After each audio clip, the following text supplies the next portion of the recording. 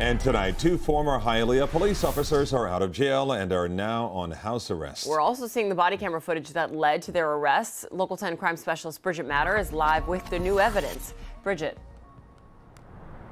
This case is far from finished tonight. Those two former Hialeah police officers were released from jail and are now on house arrest.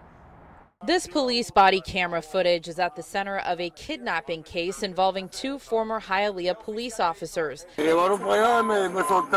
Prosecutors say this guy, Jose Ortega Gutierrez, was beat up by Rafael Otaño and Lorenzo Ofilia. Las personas que te agredieron, ¿quiénes son? Los oficiales. Son oficiales. ¿Oficiales de dónde? De Hialeah. De Hialeah. He's saying a police officer did this to him and then dropped him off here? The two answered a disturbance call at a Hialeah bakery, taking Gutierrez into custody.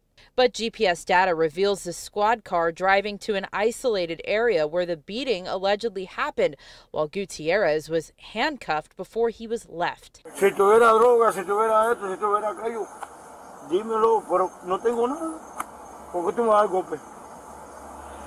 Y me dejaron tirado allá, como si fuera un perro. They're asking you to credit a drunken statement of a career criminal. In court, the defense team pointed to a lack of credibility, criminal history, and inconsistent statements. The victim, who is homeless, is known to police. Those former officers are not the only ones charged in this case.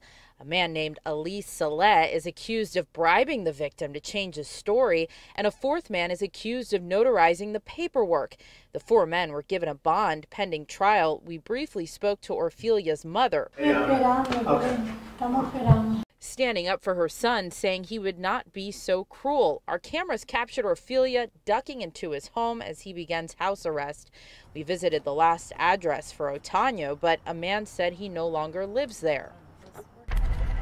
We did make attempts to talk to Ofelia after we watched him go home, but no one answered the door. We're live in Hialeah. Bridget Matter, Local 10 News.